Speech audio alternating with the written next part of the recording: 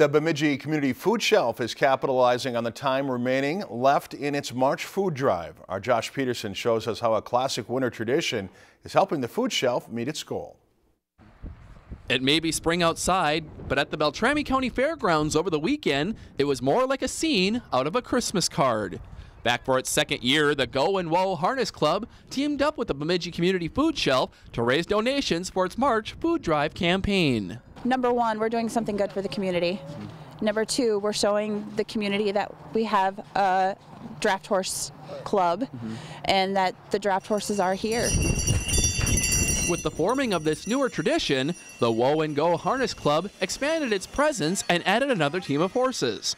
The hope is that each year the event will continue to grow. Your expectation is just that you have somebody show up and that you would hope to do better every year.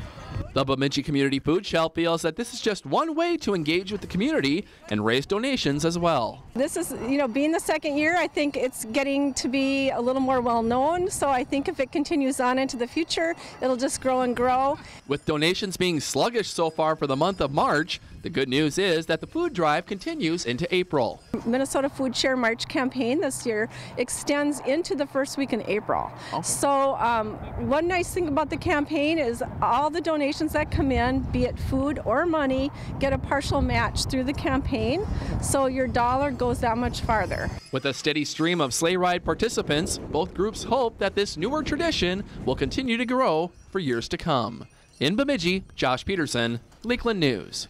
For more information on how you can make a contribution to the Bemidji Community Food Shelf, we have posted a link online at lptv.org/news.